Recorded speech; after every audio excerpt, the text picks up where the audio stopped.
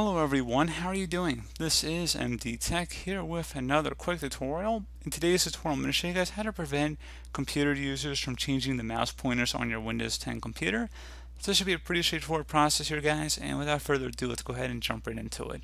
So I imagine most of you guys running into this issue are using a Windows 10 Professional or Higher Edition computer.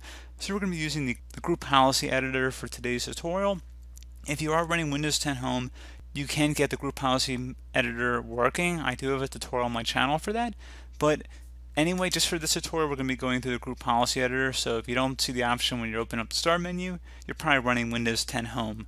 So anyway, we're going to go and start by opening up the start menu. And like I said, search for group policy. Best result should come back with edit group policy. Go ahead and open that up. You want to, underneath user configuration, expand the administrative templates folder by double clicking on it.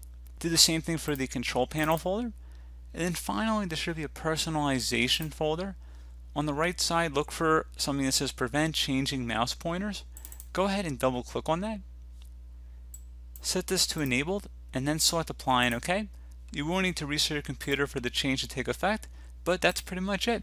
So, as always, thank you guys for watching this brief tutorial. Do hope that I was able to help you out, and I do look forward to catching you all in the next tutorial. Goodbye.